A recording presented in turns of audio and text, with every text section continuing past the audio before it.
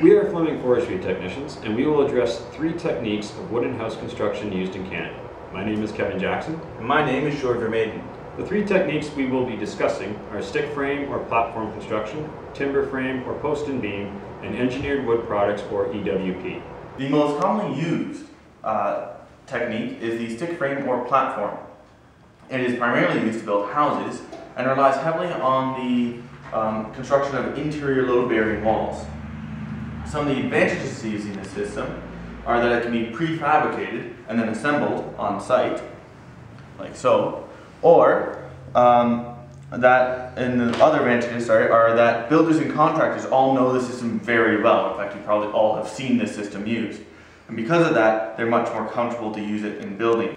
This, combined with the materials used, makes it very cheap to build. The disadvantages to using stick frame, however, are that it creates a large amount of waste on site, and it's also very difficult to insulate. The biggest disadvantage is that it's architecture constrained in that it uses small wood, and so it's not possible to create large open spaces or cantilevers. And now we're going to discuss the post and beam method, which is similar to the timber frame, but uses mechanical fasteners and uses larger dimensions of lumber such as 4x4s, 6x6s, or even into 8x8s and 12x12s. The main difference between post and beam construction and stick frame construction is the fact that post and beam does not require internal load-bearing walls, which allows for building and the architectural freedom of high cathedral ceilings, large open spaces. If internal support is required, the support will come from point support through the posts placed throughout the structure. Bolt plates or mortise and tenon joints, as you can see up here, are used to connect the beams, which is what separates it from a true timber frame.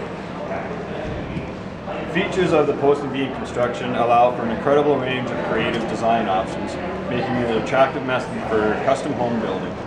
Like stick frame construction, there's an abundance of ready building material in Canada, but as mentioned earlier, contractors prefer the tried and true method of stick frame construction that they're accustomed to, and costs are also higher due to the dimensions of the lumber and the skill required to construct post and beam.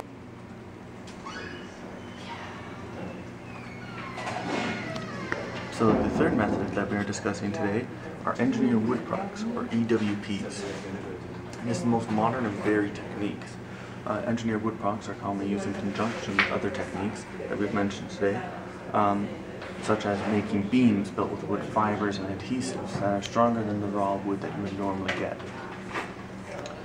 They can also be built on their own, using methods such as structural insulated panels. Or, you can see these bricks behind me, which are like most normal concrete bricks, except they're a lot lighter and a lot stronger because they use wooden fibers inside the bricks themselves to help hold the concrete together and improve its strength. EWP's biggest advantage is that it's able to improve upon what we already have, and it uses materials that would have otherwise just been waste products. So those were 3 wooden house construction techniques used in Canada, each as demonstrated with its own advantages and disadvantages. Thank you for watching our video.